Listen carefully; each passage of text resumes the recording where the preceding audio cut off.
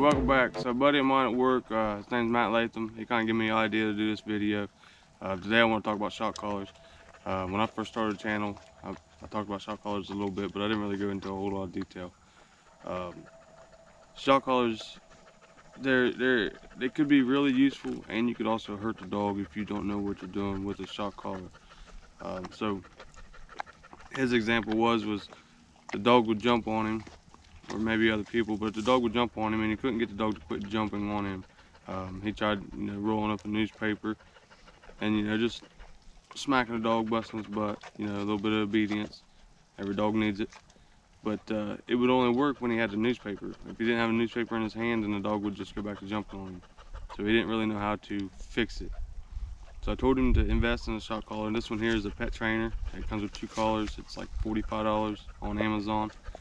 But it does work. It's a cheap shock collar, but it is a good shock collar. The only thing I don't like about it, and it's a battery saving thing, but if you don't use your shock collar, so often, it shuts itself off. You got to hit a button, and then you hit the button again to do the correction with your dog. When you purchase your shock collar, I recommend that you put it on your dog and you let that dog wear it for several days, we'll say 7, without even using it. You didn't even turn it on. All you done was put the collar on the dog. Now, we call it collar conditioning, but I'm gonna break it down. So what we're doing is we're getting the dog used to the collar, so it forgets that it even has it on. For example, it's like you put a ring on your finger, or you put a necklace on, or you put earrings in. At first, it's irritating. You feel it, it bugs you. But over time, you forget that you even have that stuff on, and you forget about it. That's the same thing with collar conditioning. You want the dog to forget that it has a collar on. If you put it on immediately and then start using it immediately, then you're gonna get negative effects out of your shock collar. Once your dog gets used to the collar, whatever bad behavior it's doing, when you correct it, it's gonna think that that bad behavior is the one that vibrated it. Most of the time, that's all you gotta do. You don't even have to shock them. You can just vibrate them or shock them. For example, so if the dog's got the collar on its neck and it jumps on you and it's jumping on you for several days while it's got that collar on there, it don't think nothing about it. And then one day it jumps on you, and when it jumps on you, that's when you correct it with the remote. So then it thinks that it jumped on you. That's why it got shocked. So you don't want to point the remote at the dog. You don't want to raise your voice. You don't want to change the tone of your voice.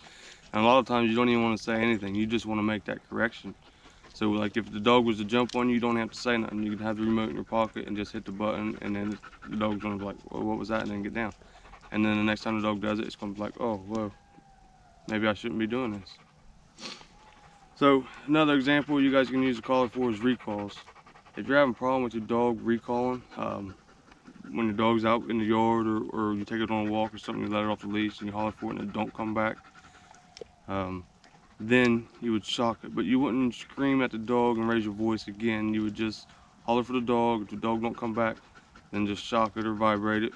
And then the dog typically will come like running back because it's confused. It don't even know what happened. But so that's when you'd want to use your shock collar for recalls. And again, don't raise your voice. Just holler for the dog. Come here, come here, come here. And then if it don't come, then you shock it. And don't point it at them. Don't wave it in the air. Just use the remote. Guys, shock collars can be your enemy if you don't know what you're doing with them. Use the tone button. I just immediately make the corrections, because that's all I use a collar for, is corrections.